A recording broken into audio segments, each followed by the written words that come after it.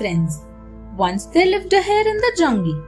She thought that she was very famous among all the animals. One day, the hare heard that the dogs were out hunting for her, but she was confident that her friends would save her. So she went to the horse and asked him to carry her away on his back, but he declined. She then asked the bull, but the bull refused. "I am very sorry, but I have an appointment with a doctor." She went to the sheep with her problem.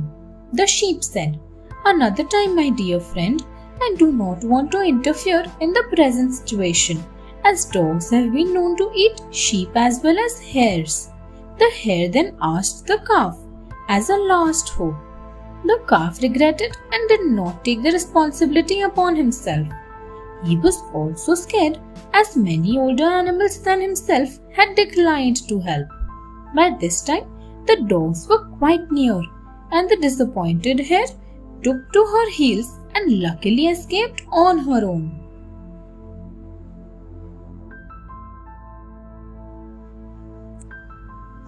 The two parrots.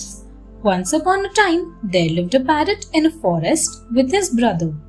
Both lived happily together, hunting and singing. One day, King Lion's minister, Mr. Wolf, caught these parrots and took them to the lion's court. He said to the king, "O king, I have brought this beautiful pair of parrots especially for you." The lion was very happy.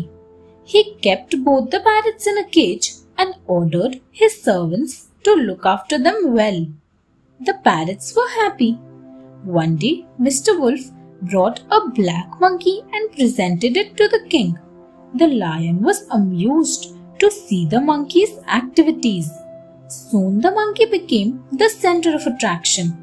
With the arrival of the monkey, the parrots were neglected. But they did not lose hope.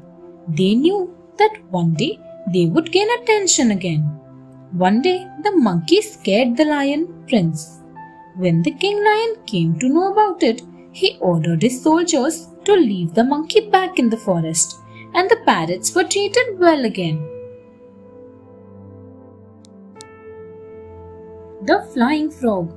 During the rainy season, the savanna is covered with green grass. Faraji the frog croaked and leapt from rock to rock. Just then, the ground began to shake. What could it be? Faraji wondered. Jelani, an elephant, stepped into the rushing waters and plopped down on his bottom. The impact blew Faraji away. "What was that?" shouted Faraji. Jelani said, "Do you want to fly? Sit on my trunk and I will make you fly." "Oh, all right, but only once," Faraji said. Jelani took a deep breath. "Here you go," and he blew as hard as he could. The frog went flying through the air. "You blew too hard," Faraji shouted as he fell with his back against the tree. "That is enough flying for today." Jelani sat in the water, filled his trunk with water and blew it into the air, happy that Faraji was finished with his games. But Faraji hopped over to a lily pad and sat quietly for the rest of the day, rejoicing his flight.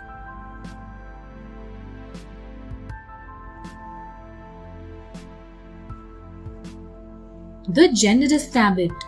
Once the rabbit built a fantastic warren. He designed it so well that even a flood that destroyed the entire forest could not harm his warren. Soon, one after another, the homeless animals came to his door asking if they could spend the winter with him in his warren. He provided shelter to all the animals.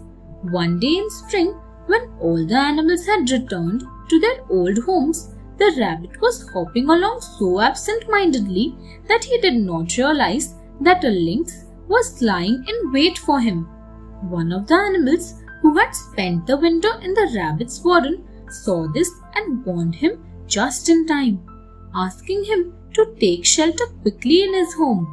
The lynx destroyed that home, but soon other animals in the jungle whom the rabbit had helped in the winter provided him with a shelter to hide.